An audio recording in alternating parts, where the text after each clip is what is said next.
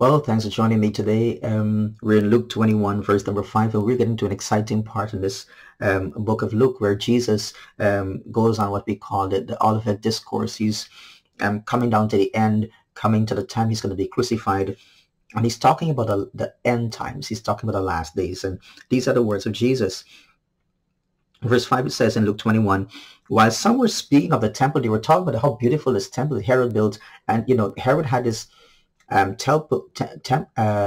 temple reconstructed, and it was beautiful. In fact, I was reading recently. It says this repairs and work on this temple actually continued into the 60s of the first century. He says so they were looking at the temple, how it was adorned with noble stones and offerings. It was so beautiful. And he said, as for these things that you see, the days will come when there will not be left here one stone upon another that will not be thrown down. So they were all taken back. What? I mean, the entire worship of Israel was centered around the temple. Of course, we had the synagogues in the villages and so on, and that came out of the post-exilic era. That's something that developed the synagogues. But Israelite worship was centered around the Old Testament law, the Torah, the priesthood, the sacrifices, the offerings, the temple. And here's Jesus now saying, listen, the day is going to come when there will not be one stone left upon another. They're all going to be thrown down. So they were aghast at this. And they asked him, teacher, when is this going to happen? When will these things be? And what will be the sign when these things are about to take place? So give us some signs so we're going to know when this is going to take place. And he said, see that you are not led astray. So as I spoke earlier when he said about a few days ago about the beware of the scribes, beware of false teachers, deceivers. And so he says, see that you are not led astray. So many people are being led astray today. False news, the fake news, misinformation, lies, deception, so many being so gullible and just listening. And then we've got heresies, so many false doctrines and lies all over the world. The Bible says the entire world. I'm just reading that in the book of First John, where just find that here. We know that the whole world lies in wickedness.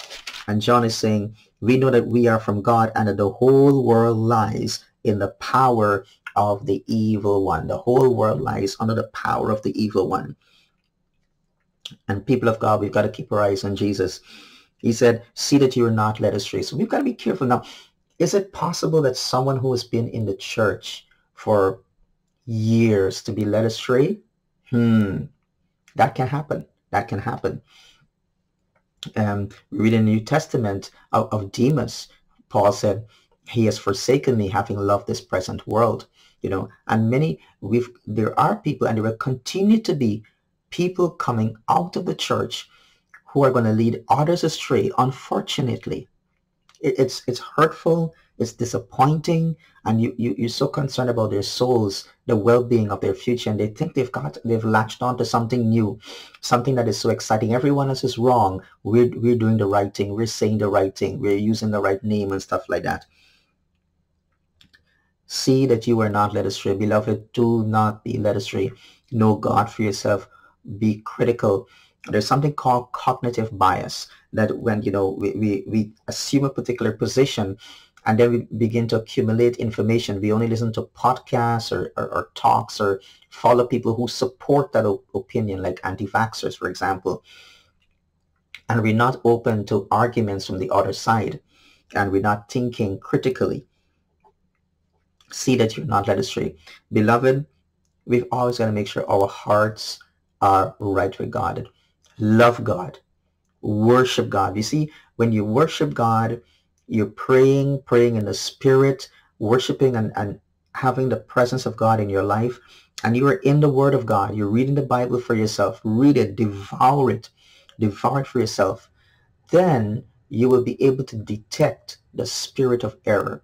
You'll be able to detect, this sounds something is off here about this person's character, about the way they're presenting themselves. There's something I can sense something, because that's the Spirit of God helping you, or that particular teaching that they have and that they're seeking to build upon. You know, okay, well, something is wrong. Let me see what the Word of God says here. And she said, beware that you are not led astray. All right, and we'll continue tomorrow. The Lord bless you.